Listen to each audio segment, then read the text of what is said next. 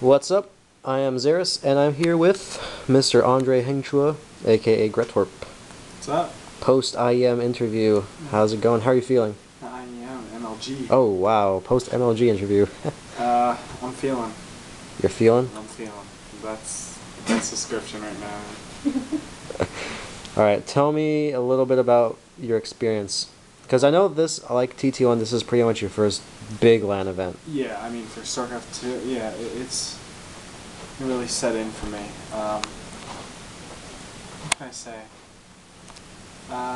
Luckily I don't have nerves like TT1. This guy was like bugging out like 24/7, but I didn't really get nerves. There was one time where I just completely lost control of, like, I was overwhelmed with the game and then I played poorly.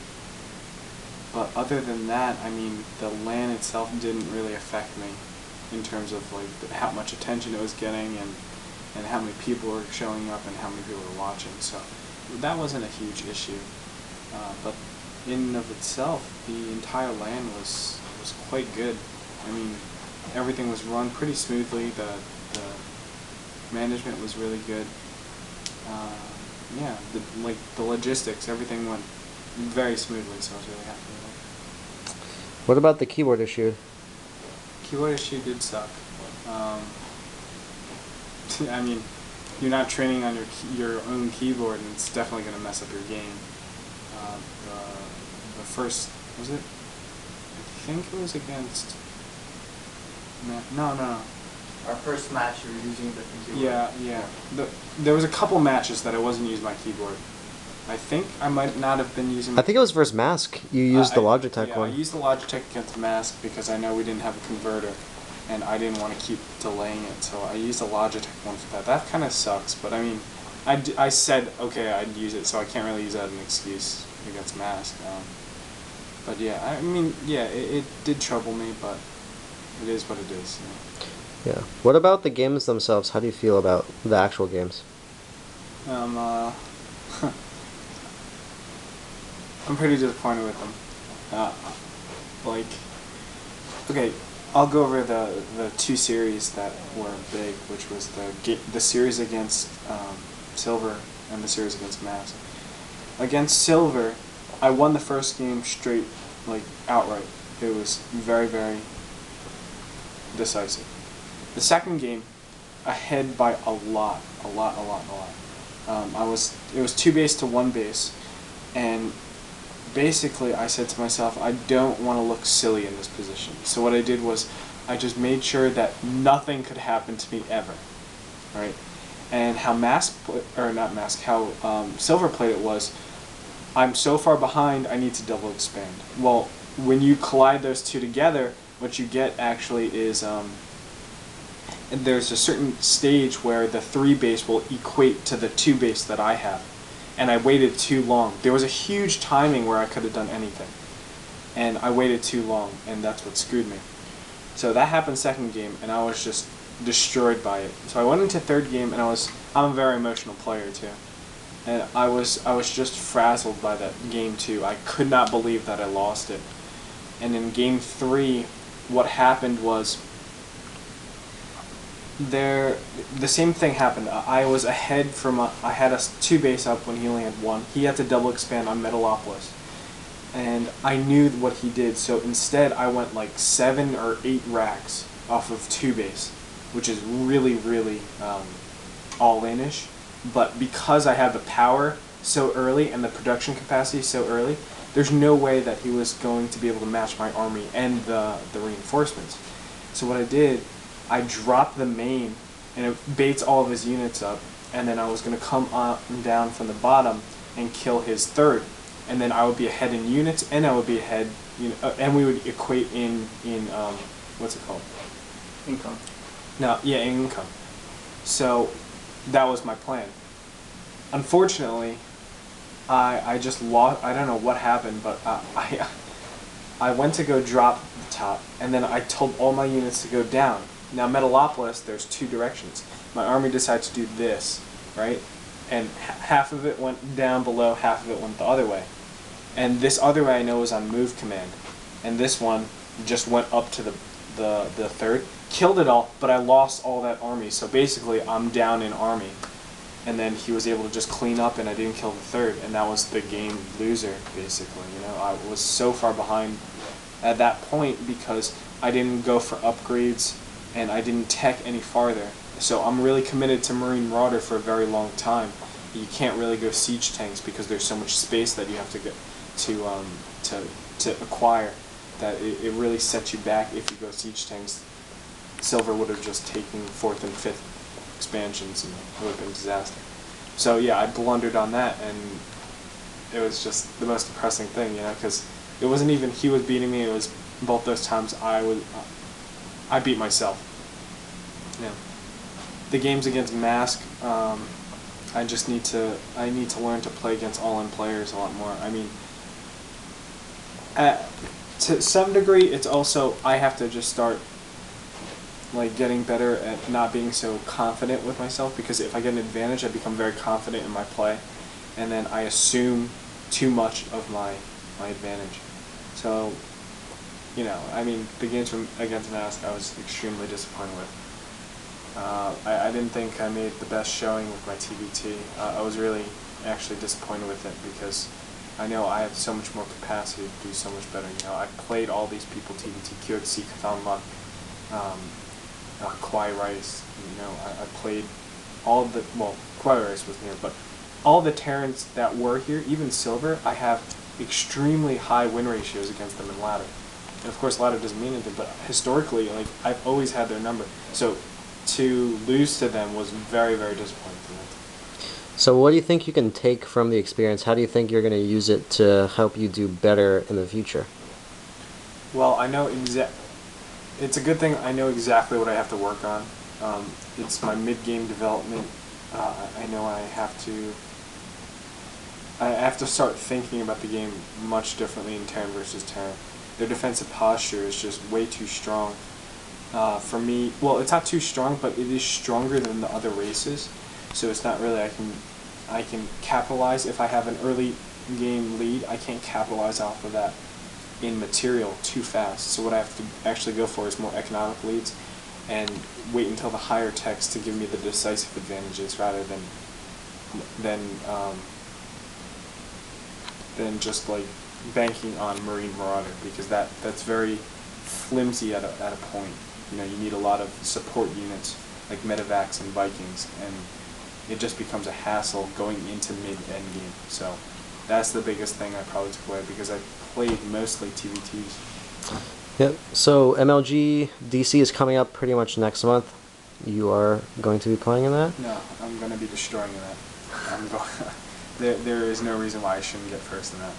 I'm more than confident that I will. I know I said that for this one too, but the things I walked away with from this is, I mean, there's so many things I could talk about what I walked away with, but there's no reason why I shouldn't be able to play higher than everybody that has just played. When I was watching people play, I analyzed everything about them, especially the top tiers. I was watching Huck a lot, and I was just analyzing exactly what I would do. Even though he didn't play PvTs, it's you still carry over the same subtleties to other matchups. So I really can't wait to play these players, because I really think I have the capacity to be the best in North America. That's pretty good. Hopefully we will be seeing you destroy MLG and DC.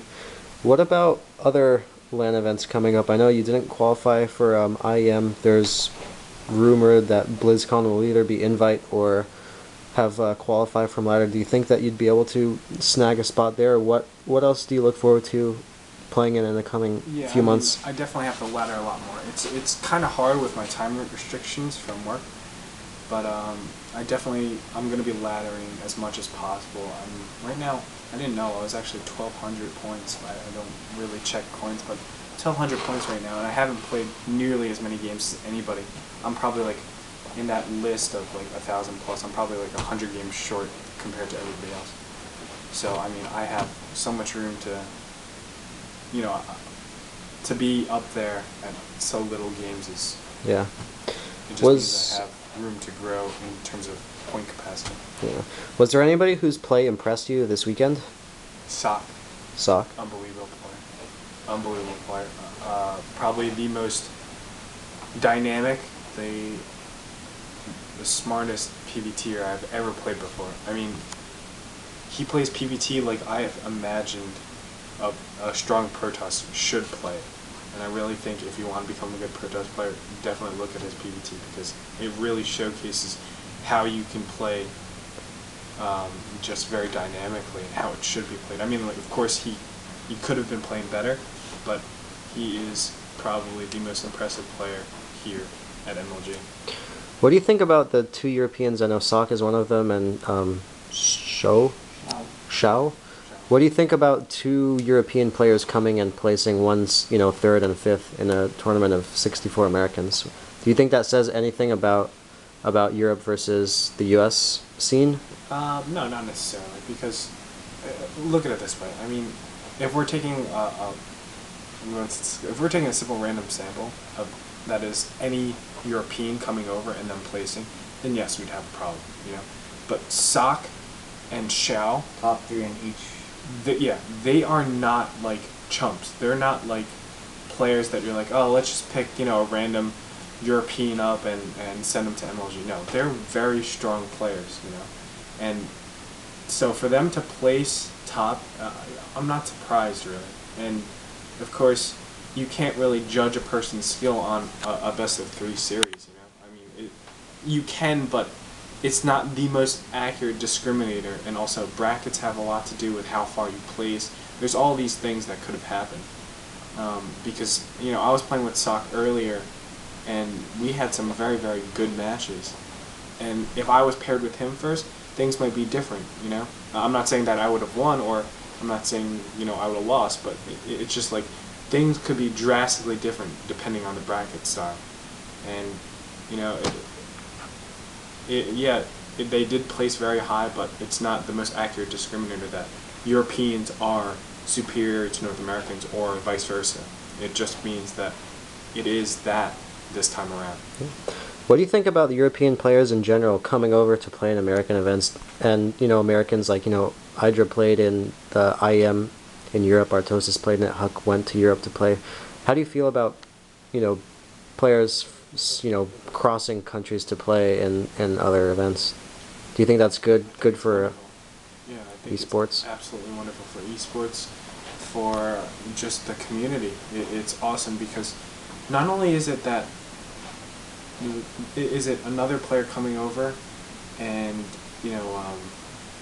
and generally if you're doing that, you're going to be a very good player, but also it shows us new styles that we're not necessarily used to. I mean, North America definitely has its own style, and it's much different than European, which is much different than Asia. So just to see those styles in action and to actually analyze a player like Soccer, like Shao, it really helps, well, me as a player, And also, it's awesome. I mean, it's so cool. Like, you meet this German Sock, and I'm pretty sure the Shao is Swiss. Swedish. Swedish, I'm sorry. So, I mean, it's great that we get to meet people all around the world. So, I mean, I think it's wonderful. All right. Any last words or anything? Last words? Well, Mr. Andre? Thank you, fans. Fan, thank you. No, I'm kidding. Of course, everybody loves me. Thank you guys so much. Because, I mean, like, I read forums and, I see a lot of Yeah, people. we know you read forums. A lot of people support me, and I really appreciate it. Thank you to, Fnatic, of course. They've helped me so much. They've really developed me into a really strong player, I think. And I couldn't do it without them. And of course, Fnatic sponsors, thank you so much for supporting me as well. And sponsors, please go check them out because they're awesome. They're U-Game, Bigfoot, Slappa, MSI, and SteelSeries. Just such generous sponsors. They're really, really great to us. And of course, thank you, Zaries and TT1 over there. You guys have rocked my socks. Yeah. There's been a lot of bromance going on here. Bromance. Well, that's what's up. Hi, get over here. What? Give me a hug, baby. It's been awesome with these guys. I mean, Pime and me, we met for the first time. We hit it off so well. Zarius, this hasn't been the first time, but it's like long overdue that we see each other. Yep. I'll see you again soon. See you later. So good.